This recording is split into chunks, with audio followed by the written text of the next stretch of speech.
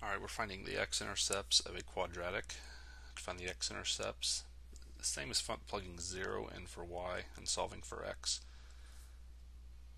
So this is what we will have.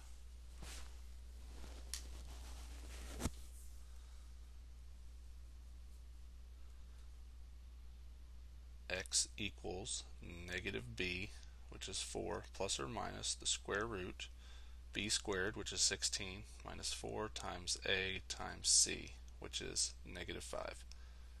2 times the a is 4, and then we simplify from there. 4 plus or minus 4 times 2 times 5 is negative 5 is a negative 40. So I have 16 minus a negative 40 is really 16 plus 40. Still over 4. And then next step we have 4 plus or minus the square root of 56 all over 4.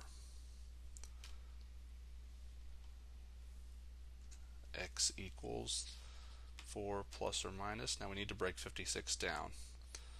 The factors are 4 and 14. I choose those because 4 is the largest perfect square factor.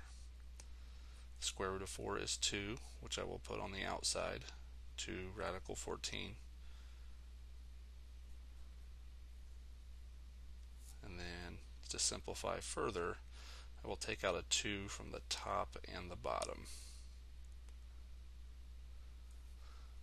Top, I'm left with 2 plus or minus radical 14.